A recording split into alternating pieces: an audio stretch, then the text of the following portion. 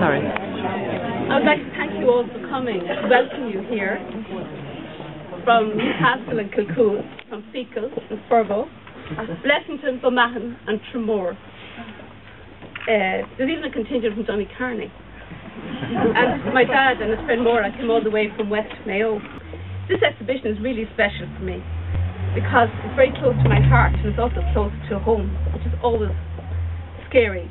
I love painting, and I'm also doing it against the odds of what most people consider the basic equipment.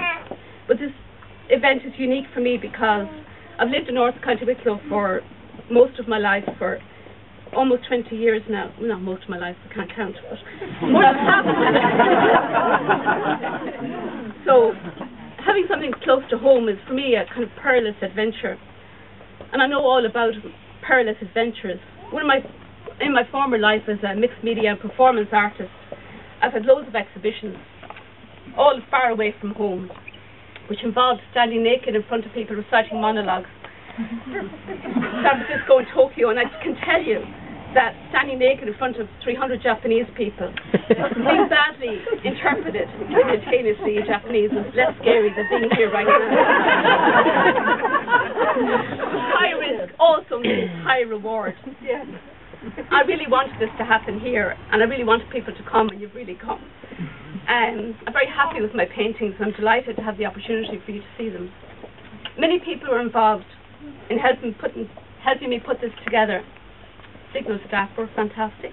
Eamon de Butler agreed in principle many months ago to be here tonight, and that's great. But most of all, Ailish Carney, Lisa, Merriman Dutton stuck with me through the whole process and made everything easy and even enjoyable. Finally, I want to say a very big thank you to my spouse, my sponsors, and my buyers.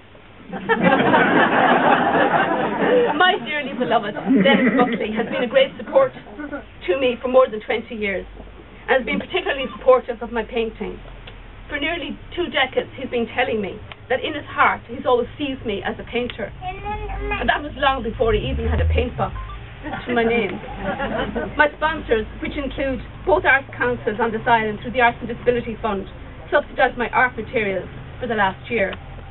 And my buyers, like my sponsors, are all intelligent, sensitive types with impeccable taste. When I decided it was possible to become a painter, lots of people told me, including some other artists, that no one makes a living as an artist unless they're dead. And in my book, making a living when you're dead isn't much of a living. And then again, not even for the first time, and probably not for the last, I was also told that I was being unrealistic. I've heard that so many times before. Anyway, they're all wrong. So, to my buyers, my supporters, my sponsors, to all of you, thanks a lot. You make me once again what I like being best. The exception to the rule. Lovely.